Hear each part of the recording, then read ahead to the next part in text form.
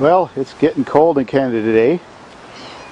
It's October 28th or something, and it's going to snow today for the first time over here in London, Ontario. So I've got a couple big oil heaters to fix. So these work just about the same as your oil furnace in your home, at least if you have a modern oil furnace. Now these work by burning kerosene, heating oil, or diesel. Diesels are awful smelly. You wouldn't really want that in your house. The other oils aren't too bad. They've got a combustion chamber in that big tube and a heat exchanger and a powerful fan motor to blow air through there. Something like the way your furnace works, pretty much exactly the same but just a different shape.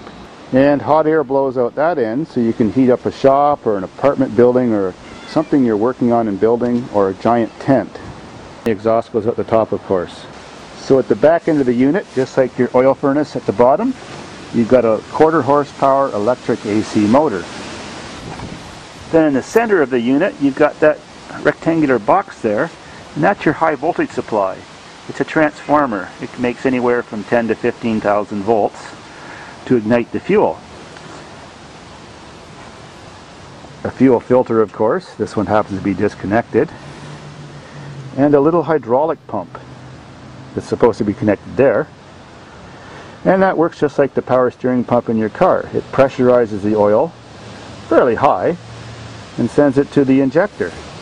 Well, that's the injector. Looks something like a car injector.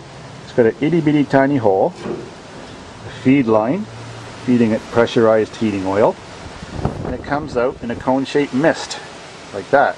When these injectors get dirty, there's a little screen behind there, and the screen collects dirt, or little tiny chunks of dirt or carbon build up there, and your little cone shape doesn't quite come out as a cone.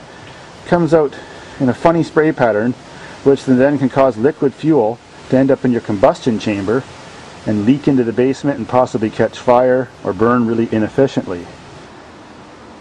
That part there is actually pointing around backwards. It's supposed to be pointing inside the combustion chamber, like the one on this. These two white bars are ceramic insulators, like on a spark plug. These are your two electrodes. The high voltage spark jumps between to keep the flame always going. And just two high tension spark plug wires going to it. And this is the other side of your high voltage transformer. Here we have a safety thermostat in case for some reason the exhaust is blocked or the fire backwashes and comes into the combustion box. And so it doesn't catch everything on fire and destroy it. This thermostat shuts the unit down if it gets hot. Then we have a photovoltaic cell, and this cell senses light.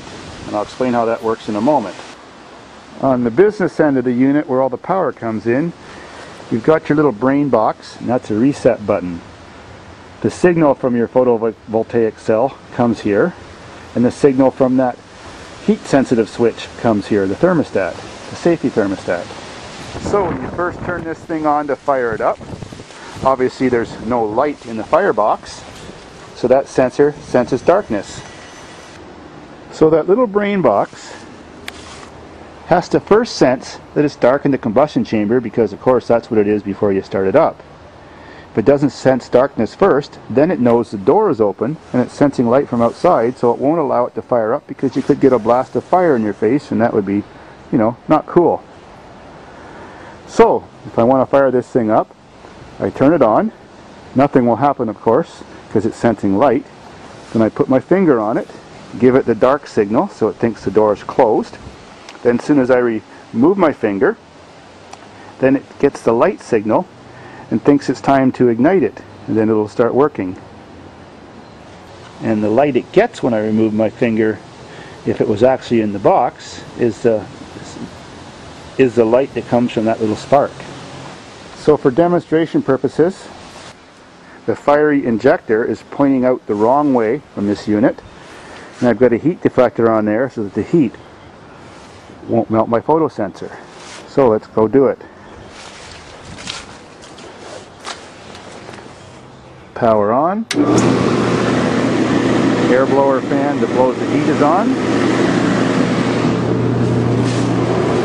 Nothing happening here. Got to give it the dark signal. There you go. Now you know what your oil burning furnace looks like inside. This flame actually spins around inside the heat exchanger in a swirl chamber to dissipate more heat, so it makes it more efficient. Cool.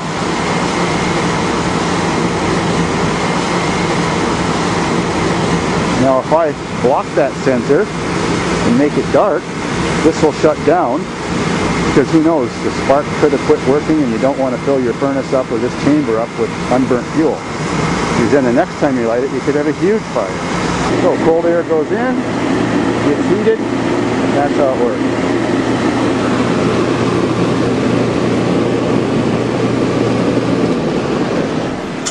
Cool.